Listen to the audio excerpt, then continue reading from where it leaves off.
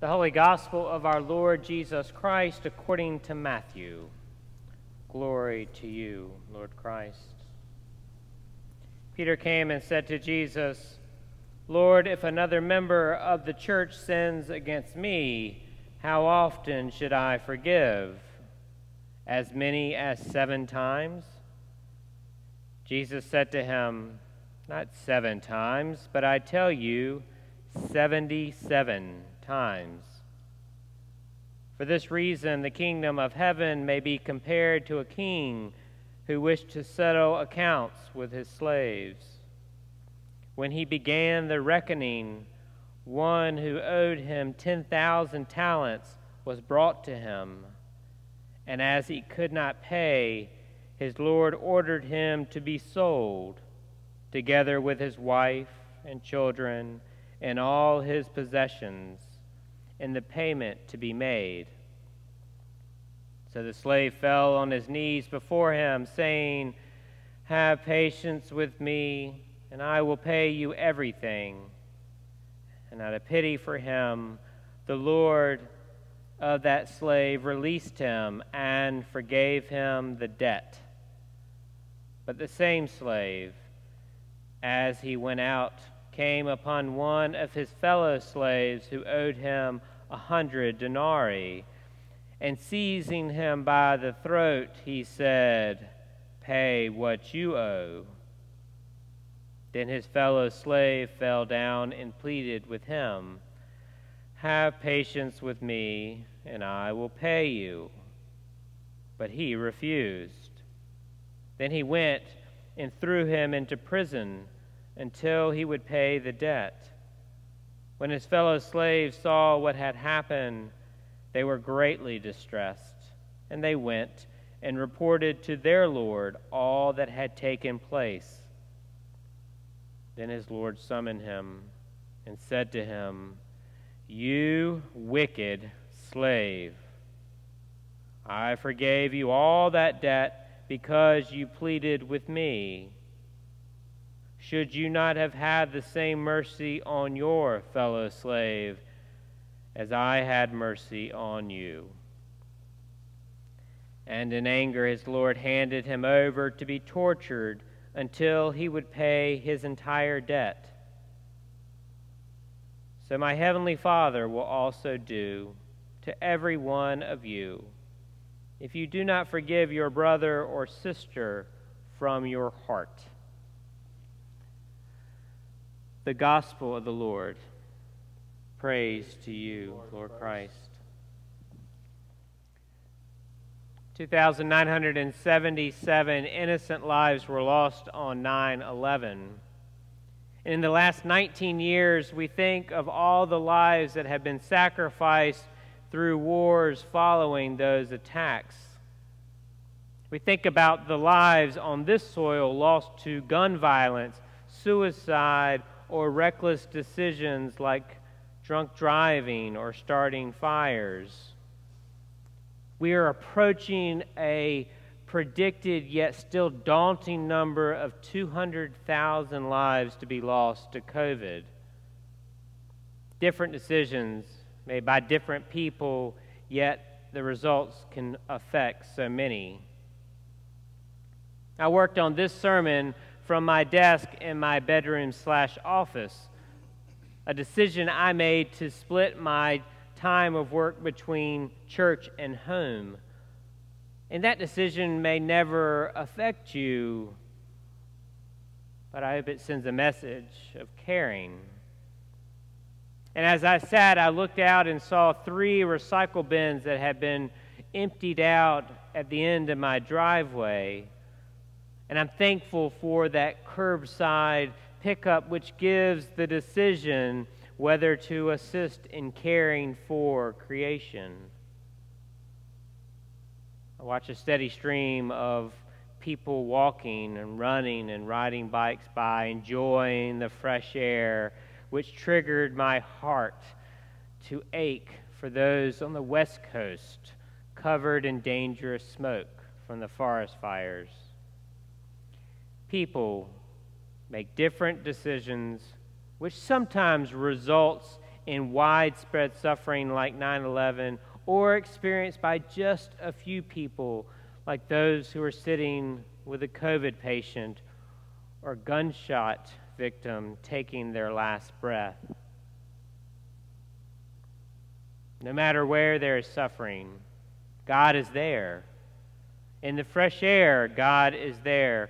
When life hurts, even when we do not notice, God is always there, whispering to us how the power of forgiveness leads to a place of healing. Who has angered you the most as an individual or as a country? For the gospel today preaches to forgive until it hurts. A well-known preacher and author, and Barbara Brown Taylor, once wrote, "When you allow your enemy to stop being your enemy, all the rules change. No one knows how to act anymore because forgiveness is an act of transformation.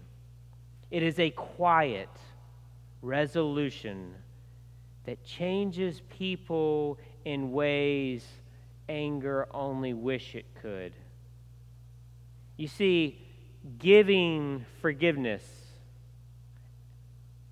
just a chance might pleasantly surprise what insight we can gain and maybe even be transformed. If we allow God to move us from a place of anger and blame to a place of using mercy, then grace can replace hate. Mercy is giving relief to someone or something in distress, and then we exchange phrases like "I'm sorry" or "we're sorry." But then we pray for them. If it happens again, with mercy, as Jesus tells us, we continue to forgive repeatedly. And giving continual forgiveness is heavy, it's hard work, it hurts.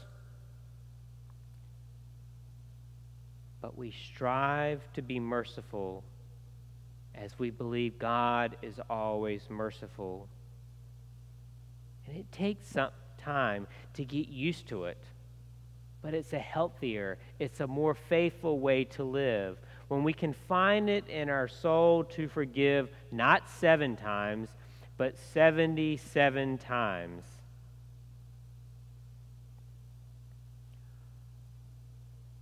Roy was a business owner who was always looking for a job for ex-convicts.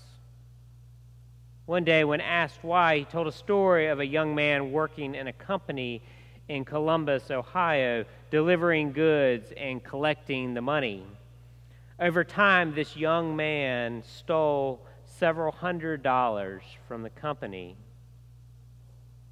One day, his boss told him he could go home and have the rest of the day off, that he would take care of his route that day, but would love for him to bring his wife and join him at his home that night for dinner.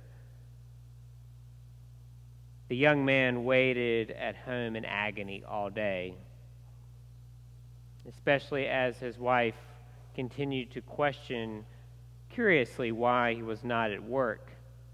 In the evening, they got dressed, and the young couple goes to the boss's house, and they were greeted warmly by the boss and his wife.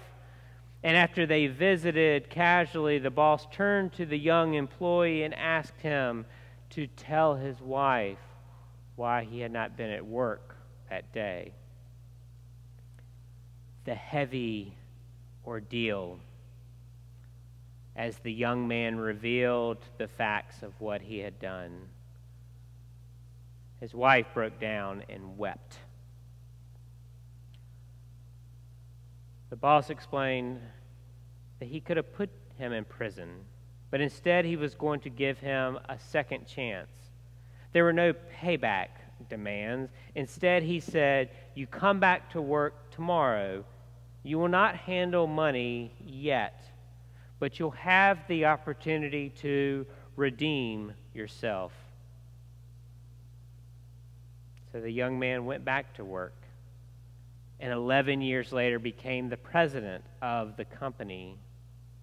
And as the president revealed his own confessional story, his eyes still filled up with tears, going back to that day.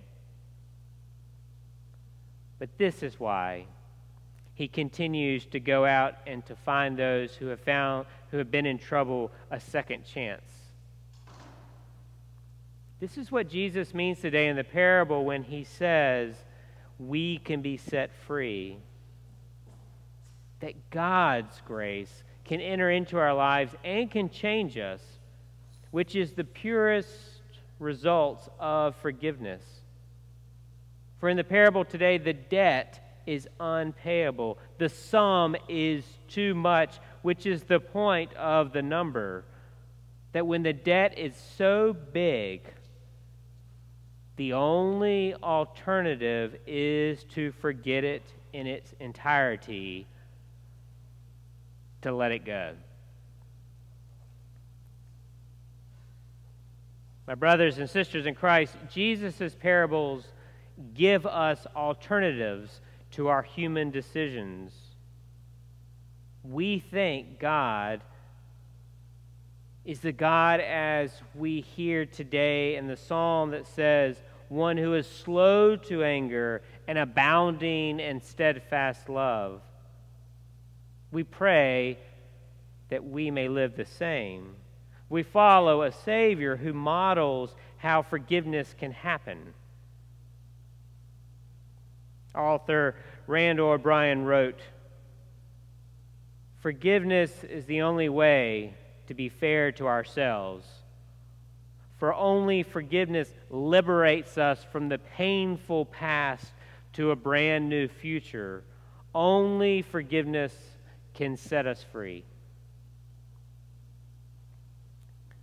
I want a life free of hate's hold. But this alternative life is harder and it's heavier work. It's much easier to just hate than it is to forgive. Jesus teaches us a different way, modeling an outcome of experiencing God's grace abundantly in our lives.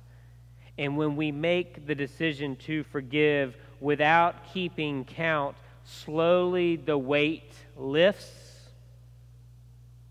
and we are free. Amen.